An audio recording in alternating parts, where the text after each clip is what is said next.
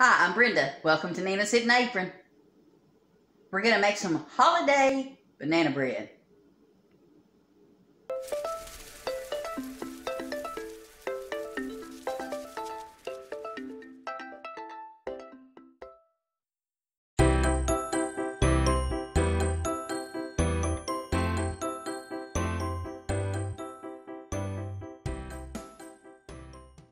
I don't really know what makes it a holiday or not. I guess the fact that I'm fixing it for a holiday, that's the difference.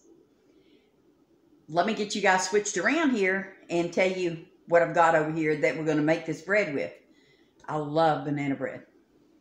Here, I've got 2 bananas and 2 eggs and a fourth teaspoon, of nutmeg. You don't have to put the nutmeg in it if you don't want to. That's fine. And I like to use my little egg beater here to mash up those bananas and mix the eggs together at the same time. Here, now if you want to use just all brown sugar, you can. If you want to use all white sugar, you can. I just did a mixture of both. I have a cup. Right now I've got a half cup of brown sugar, half cup of white sugar. That's what's in here.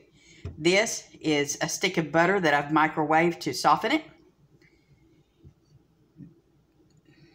because I'm going to put the sugar in with it. We're going to cream it, actually. Now, in here, I've got 1 1/4 cups of all-purpose flour. And I also have half a teaspoon of salt. I used sea salt for this. And a teaspoon of baking soda. So, there's all of that. And over here, I've got my baking pan ready. I put some of the Pam nonstick cooking olive oil spray on the inside of the pan, and then I also covered the pan with some parchment paper and sprayed it again just in case it wanted to stick. So let's get you guys set up over here so you can watch the magic happen. Hold on. So let's cream together our butter and our sugars. Let's get those creamed in together.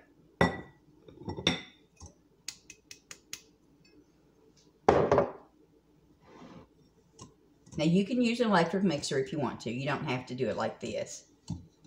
It's just the way I choose to do it.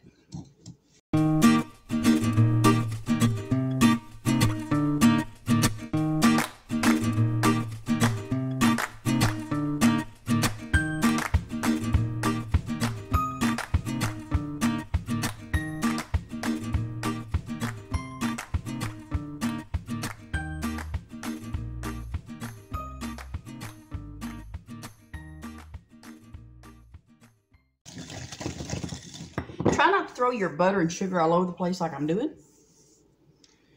Jiminy Christmas. Good grief.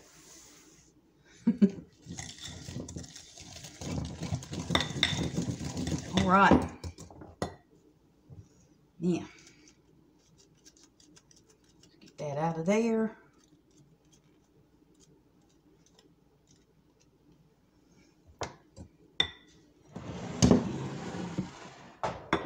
Now, let's go ahead and finish mixing up our eggs. Now, you can put 3 bananas in here if you want to. I have 2. I think I already told y'all that, but it just depends on how much you want the flavor of a banana to come through.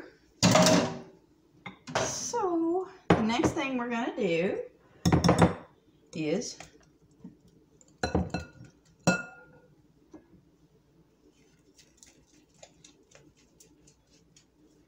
add the sugar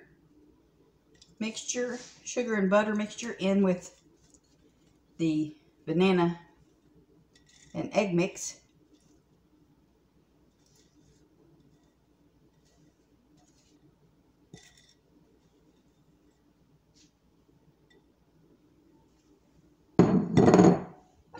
Out of the way. Okay, now let's mix this easy.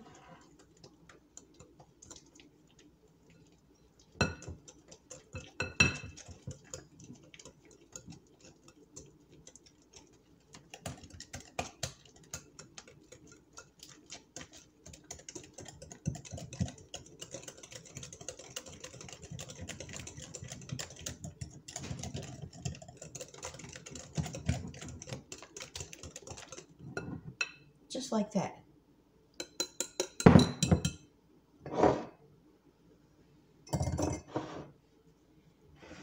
Next, we're going to add our flour, sea salt, and baking soda mix. I'm just going to put the whole thing in there.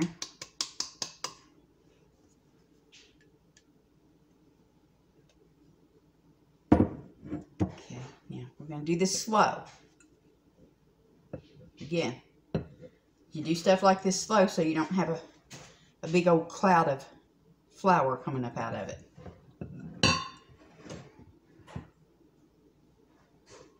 Oh, and I do have the oven preheated to 350 degrees, by the way. Now, I make this several days ahead of time before the holiday. And then I let it cool down, and I wrap it in plastic wrap. But before I wrap it in the plastic wrap, I take the parchment paper that I used to bake it in the pan, wrap it around that, around the bread first, and then I take the plastic wrap and put on it. You can wrap it entirely in parchment paper if you want to. You have to be careful because you don't want to risk drying out your bread by leaving it set in the fridge. But you can make this up to a week ahead of time, and it still turns out great. Right, now we're going to take the whisk. I think I just flicked that on me, but it's okay.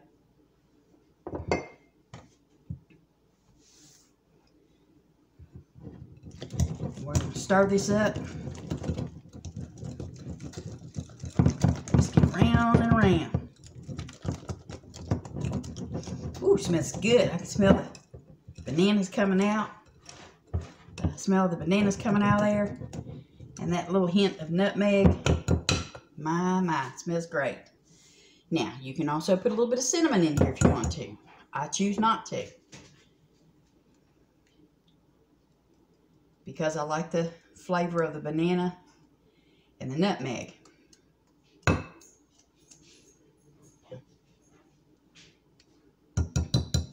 All right. Now, here is our pan that I've got ready. Let me clear the way here. Clear the way. All right. Here we go.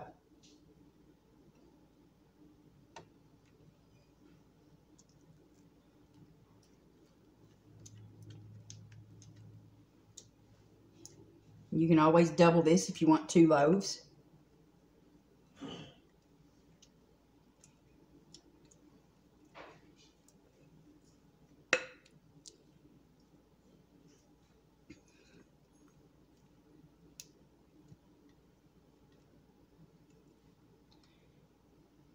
I like to try to get as much of it out of the bowl as I can. Obviously, huh? Okay.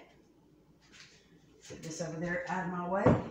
I do have my sink over here, but ready, but I didn't want to put that in just yet. Okay, here we go. Now, we're just going to spread that out. Nice and even. Now, after this bakes and cools completely down, you can always make a caramel icing to put on the top. You can just do a cream cheese frosting if you wanted to. I choose to serve it with nothing. Just the bread. You want to be able to taste that yumminess in that bread. Alright. Let's get this in our oven. Now this is going to bake anywhere from 50 minutes to an hour. And there we go. Magic in progress. See y'all soon. I'm going to get my mess cleaned up. The bread's been baking for 50 minutes, and I'm going to go ahead and pull it out and see if it's done. Need I tell you all, this smells amazing. Let's get it out and see. Hopefully I don't set off my alarm. Hopefully I don't set off Brinkley. Boo. Sorry, y'all. This is the only way I can get this out of here without... Here he comes. I have to hurry. Look at that. Ooh, she smells nice. Yeah, buddy. Mr. Owens, does this smell good? Oh, that smells amazing. It really does, y'all.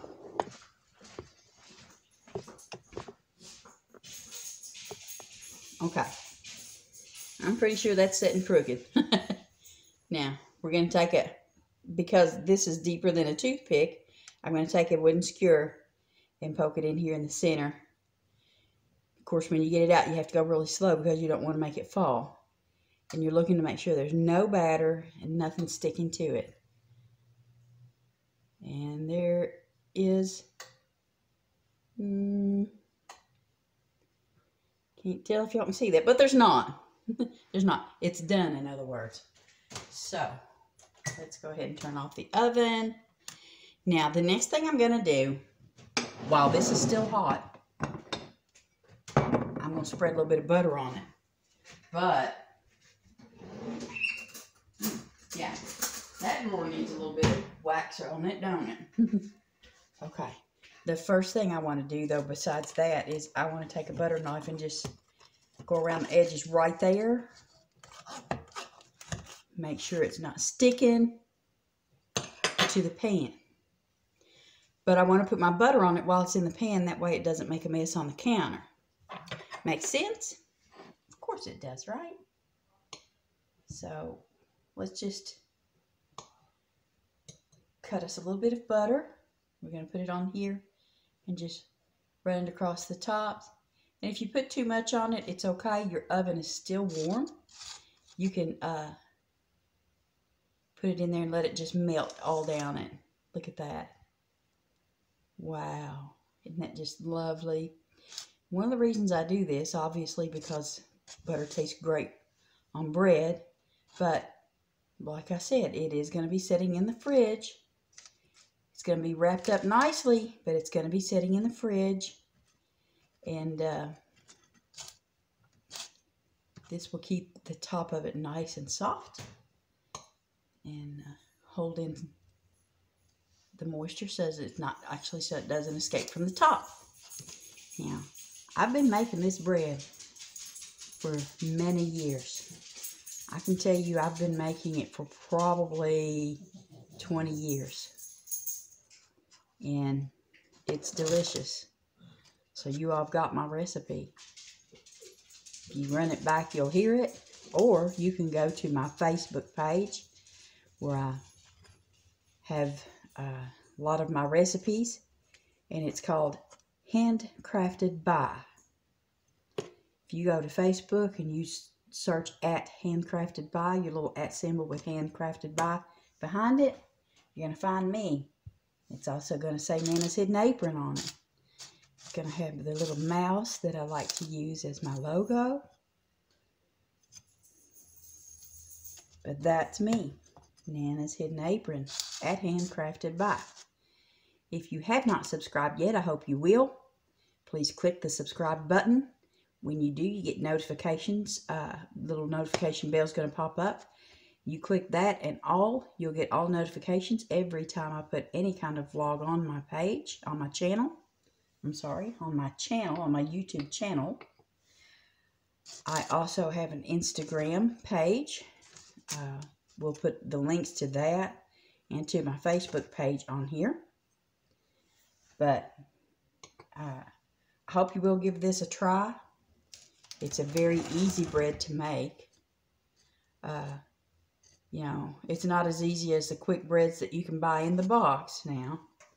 But it's about almost that easy. So, you all give it a try. Would you? Give it a try. Let me know what you think. Now, I can tell you, if you want to go with this being sugar-free,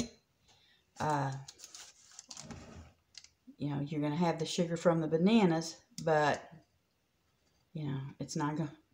I don't know about imitation banana, that imitation banana stuff. I don't like any banana but real banana. But I can tell you that if you want to cut down on the sugar, you certainly can by using the... Don't use the white stevia. Go with the brown stevia. And only use 1/4 of a cup of that. Don't go any more than that because you're going to have it, honestly, it'll taste too sweet. But if you replace the sugars with that, then you'll be fine. And if you want to make it keto-ish, then you can always add almond flour instead of the all-purpose flour. Y'all, it smells so good. Isn't that just, oh my goodness. I wish you all could smell it. You make it, you will. Let's give it a pull up and out. Look at that. Isn't that just the easiest thing ever? Love it. Love it. Put it over there. Now, what I'm doing is I'm pulling the paper down so I can let it cool a little bit. I don't want it to get soggy. So I'm pulling this paper down. I'm going to let it cool completely down. Then I'm going to wrap it back up in this paper, tape it up, and put the plastic wrap on it. But that's it. That is my banana bread. Smells wonderful. You all take care. Enjoy your day. And give this banana bread a try. Like I said, it's close to the holidays, so we're going to call it holiday banana bread. Okay. Somebody has convinced me that I really should give this a slice open and let a taste test happen. Ooh, look at that. Can you see that steam coming out of there? Yeah. Let me show you something. Look at that. Look how pretty. See all that steam coming off of that? I forgot to tell you all, you can add a 1/4 cup of chopped walnuts if you want to. Or pecans, whatever you like best. And the brownness, that is not burned. That is because it has brown sugar in it. Okay? So, y'all know I get a little taste too. But, I'm going to switch this around. Tom's going to step over here and grab him a bite of it there. We're going to see what he thinks. Yeah, go ahead, honey. Well, you know I wasn't going to grab the little one. Well, of course not. That's for me.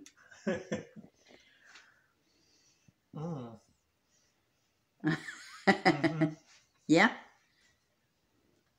Can you, how's the difference with the brown sugar where I switched it and put 1/2 cup of brown sugar and white sugar? Do you like that all right? Mm-hmm. Yeah. Mm-hmm. Mm-hmm. It's just a little bit sweeter, but it's really good. So I probably should have backed off on the white. Okay, so we'll just say on the white sugar, we'll just do 1/4 cup instead of 1/2 cup. And then 1/2 cup of brown sugar. It's all right. It's take it down. The crust on the outside of it. Yeah. Did it do like when you bite into it, it's got like a little pop to it. Yeah. Like a little crunch. Not really a crunch, but it's the brown sugar has crusted. Yes, caramelized. Caramelized, yeah. Sweet. Mm-hmm. Wow. Okay. All right. My turn.